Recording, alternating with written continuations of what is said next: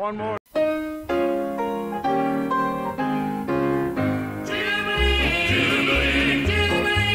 Hey everyone, I'm Big Al, and I am certainly beyond words excited to be here with Pastor Mark Huffine on Going to Church Music. What you're going to be hearing here for about the next 20 minutes or so is an interview that I did with four-time Gospel Hall of Famer Les Beasley. I'm sure a lot of you know that name, the Florida Boys Quartet, about the Gospel Singing Jubilee theme song. This interview was recorded not long before Les's passing. He passed away November the 17th of 2018. And I am certainly glad for the first time to let everybody take a listen to what he and I talked about. So Les, let's begin with the beginning where you had went to Korea and then came back. I went to Korea, and when I came back, it seemed gospel music had transformed. I'd sung in a group in New Orleans before I went to Korea, but it seemed like there was just a outflowing of gospel music everywhere you turned. And that was in the early 50s. Well, was Southern Gospel at that time, I guess I used the term Southern Gospel, but back in the days of the 50s, was it more called just gospel music and you had four guys together and that was a quartet? Did they have the guitars? And I knew they wouldn't have electric, but what was it, just piano mainly, or did they even have any musical accompaniment to it? Most groups just had a piano. We started adding a bass and a guitar and just grew as time went by. It was a gradual situation, more music, more musical instruments. Gospel quartets in your era as you were growing up certainly didn't seem to have the places to play. So where did they play, and how did that get started? Did they play the schools or the churches? Speaking for the Florida Boys, we had radio and mostly high school auditoriums and also churches. We didn't work in that many churches back then, but most of it was the radio coverage. And then when television came on the scene, it exploded. If you were on TV, people want to come out and see you. Well, you started with a group, though, before the Florida Boys, didn't you? 1952 or 53? The Gospel Melody Quartet. And big promoter in those days was Wally Fowler. He got to calling us the boys from Florida. We got to be known as the boys from Florida. So we decided one day we'll just change our name to the Florida Boys. So that's how it happened. We were known for our television appearances, and then when we got a nationally syndicated TV show, that just multiplied our popularity even more so. Two members that stuck with you throughout the years, the Florida Boys Quartet, Les Beasley, you played bass and you sang lead, but then Glenn Aldred and Daryl Stewart, they stuck it out with you throughout all those years? Oh, yeah. They sure did. Glenn Allred and Daryl Stewart's one of the finest baritone singers that's ever gone on stage. I can definitely say that.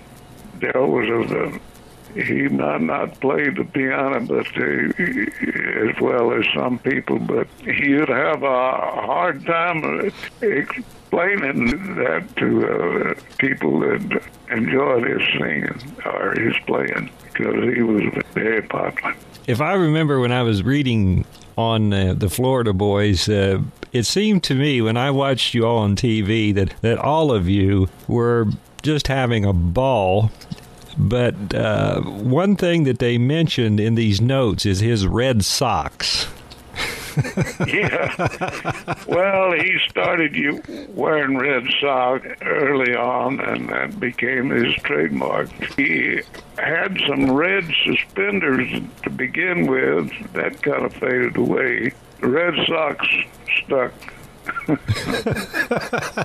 I'm sorry, Mr. Beasley. I have to giggle about that because I can just see his feet moving up and down on the keys on the piano down there when he's playing.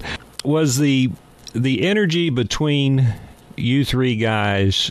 That was something I would assume that came natural rather than planned. I'm assuming you guys probably didn't plan a whole lot before you went to do a concert other than the songs. You're right. We didn't know how to plan. we were pretty dumb. We somehow made it work. Young and probably went out of business several times, and we didn't even know it. I look back on some of those episodes, and I realize now that everything that you did was actually natural and fun, and that's one reason why everybody took to the Florida Boys and to the Gospel Singing Jubilee, because it would uplift you, especially with the music and the singing that you all brought to the Jubilee. Is there ever a time, Les, that you guys got into something, maybe a concert somewhere, and one of you would look at each other and say, "Wow, I sure wished we didn't come here"? Yeah, we call that driving a post up in certain areas where no one came to see us. We'd drive a peg up as a reminder not to go back there anymore. When you all traveled, you didn't have a bus, did you? Did you all travel in car? We got a bus in 1953. We traveled in automobiles before that. We thought we'd died and gone to heaven when we got a limousine to travel in. And then we got a bus. We was in high cotton. Thought we were. Oh, I think you were. I think it was some pretty fun times just hearing your voice talk about those great times with the Florida Boys. I know that you all have been on the Today Show, Primetime Country, Crook and Chase. You said TV is where everything exploded, and I know how powerful radio was back in the 30s, 40s, and I know it was starting to lose a little bit of power because of that new toy that came out called TV. And then you come up with the Gospel Singing Jubilee, and I still yet think today that there'll never be a program, and you'll notice I don't say the word show. I always believed that was a program, even if you didn't plan it, because of you and the Florida Boys. It just seemed to connect with every individual. How did the Gospel Singing Jubilee come about? Well, we sponsored on TV by Blackdraft for one season, maybe 2 seasons. Out of that, we saw that there was a possibility that there was a need for a religious singing program on Sunday morning, and we satisfied that need. I think that the real reason why the show was, I called it a show, but you said you didn't think it was a show, but I guess in a way it was. They went out and sold the idea of a 15-minute segment sponsored by Chattanooga Medicine Company, and 15 minutes of time was sponsored by Standback. 30 minutes of the hour was left open for sell advertising on a local level. that concept worked. We're talking with Les Beasley. He is a four-time Gospel Hall of Famer in 4 different Gospel Hall of Fames. He's practically laid the foundation for gospel music as we know it today. Les, the Gospel Singing Jubilee, I wanted to emphasize on something. The reason why I called it a program, the show part of that television show was the entertainment and the beautiful singing. But the reason why I called it a program is because on that Jubilee, there was something that you wanted to do along with the other Christian people, and that's get the Word of God out and use the Southern gospel music to do that along with the entertainment, and that's why I called it a program. You're absolutely right. But that was the total program for the Gospel Singing Jubilee, is in order to get the Word of God out, and you certainly did that. I wouldn't even try to even think of the infinite number of people that probably were saved and went to church just because of that program. Can you think in your mind there where you picked that name up, Gospel Singing Jubilee? I mean, those are simple words, but when you bring all 3 of those words together, they mean something, and it just rang, singing that theme in behind. Originally, tried to use the name Music City Jubilee because it came out of Nashville, and that was known as the Music City. We found out that someone already owned that name, so we couldn't use it. The Gospel Singing Jubilee just came natural. It was an old song. It was in a convention book. We just found it. We was looking for a theme song that seemed to fit the bill. Did you have a whole lot of quartets singing that song, or was that just one group and you kind of got the voices echoing like that? It was about 4 groups of us that sang the song together. We did an album of the cast of the first Jubilee, and we used that theme song recording. When you guys came in to do the show, did you do one show a week? Was it live, and did you rehearse it, or did you just do what Les and the Florida Boys do? You just came in and got her done. We did 6 shows at a time, Monday, Tuesday, and Wednesday usually. And we practiced some of it. It may not seem like we did, but we did. We rehearsed some in the early days, but as time went by, we pretty well just let it go. Just like a great show would be. Yeah. Do you remember who the first guests were that you had on the first Gospel Singing Jubilee? We tried to use country music people that had name, but we found out later on that people didn't care much for that approach. Another thing that I would ask you about is your songwriting. And I know that one of the fairly big, if not biggest song for the Florida Boys was a song called Lead Me to the Altar. Tell me about that. That song was brought to me. It was just a chorus, and a fellow by the name of Cartwright. I wrote a little bit of it, and a partner of mine back then, name was Ned Parker. He wrote some of it, and I wrote the recitation. That's the most requested song that we ever had.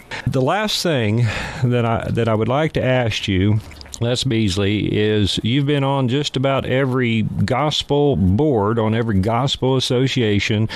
You've been the president of these associations. You helped begin many of them, but there is one particular award that is called the Dove Award, and you're the one that named that award. I believe was it you and Bill Gaither that created that award?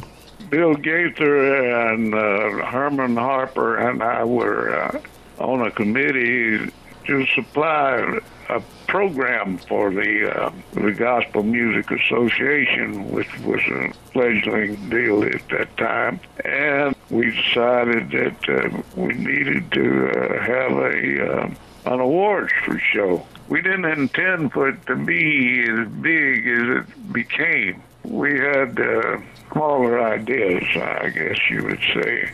But the board liked the idea, and they decided to make it a full-blown deal.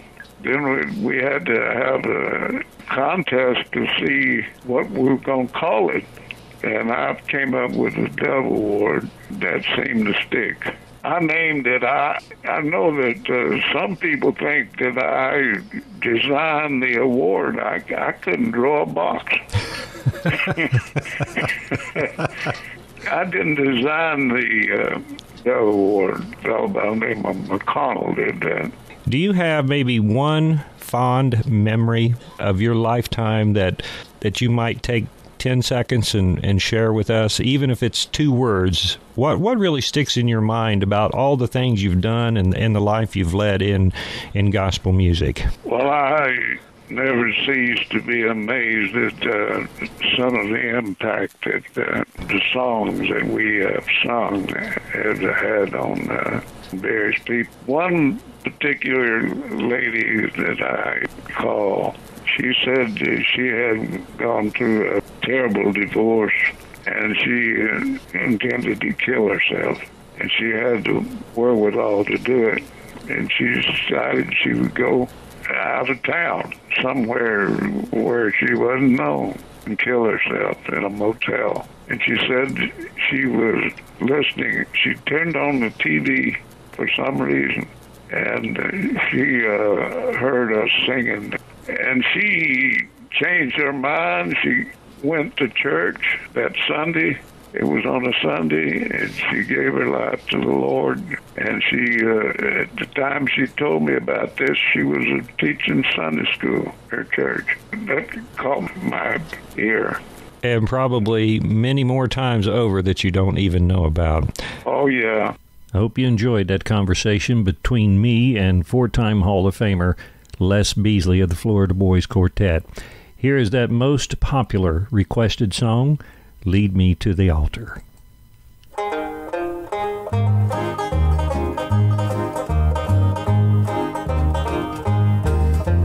Lead me to the altar, lead me to the altar. I hear Jesus, my Savior, calling me. His tender voice I hear, I feel His presence near.